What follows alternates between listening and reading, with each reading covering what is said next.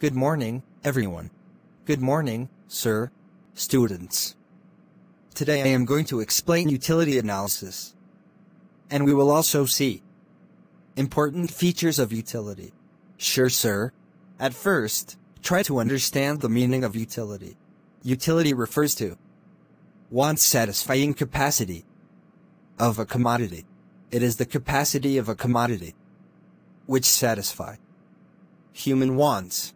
Sir, can you explain it with any examples? Definitely. Students, right now, in your classroom, fan as well as AC, both are working, right? Yes, sir. Now tell me, which gives you more satisfaction? Fan or AC? Certainly. AC, sir. It means AC has more capacity as compared to fan. Right? Right, sir. So I can say AC gives us more utility as compared to fan, right? So, sir, utility means satisfaction. Is it? No. Don't go on conclusion directly. It is a wide concept. Let me give you some more examples. Okay, sir. What is your name? My name is Tom, sir. Tom, tell me, are you vegetarian or non-vegetarian? Sir, I am vegetarian. So, Tom, if I offer you any non-vegetarian dish to eat, will you have it? Certainly not, sir. See, students, being a vegetarian, Tom refused my offer.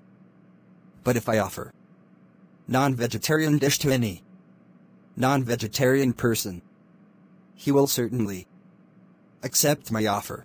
What I am trying to explain here, utility is subjective concept. It is differ from person to person. It is a psychological phenomenon. Smokers find utility in cigarette. Non-smoker does not find any utility in cigarette, right? Right, sir. Utility also a relative concept. Relative concept. How it is, sir? Let me explain. Utility is related to place and time.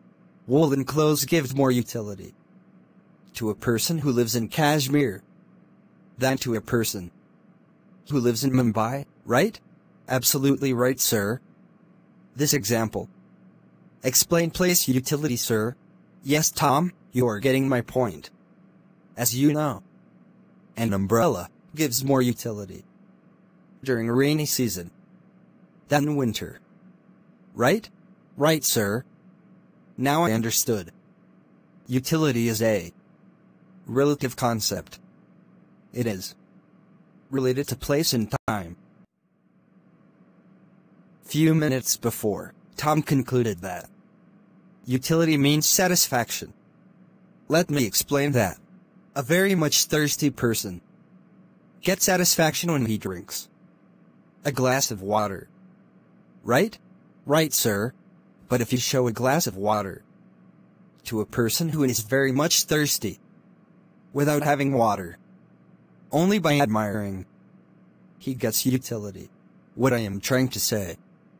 See the difference between satisfaction and utility. Satisfaction is obtained after the consumption. A very much thirsty person gets satisfied when he drinks water from the glass. But utility is present for the consumption. Are you getting my point? Yes, sir. I understood. Tell me, Tom, what you understood. Utility and satisfaction are two different concepts. Utility is different from satisfaction. Absolutely right. Sir, can I ask you one question? Yes, why not? Is utility same as pleasure?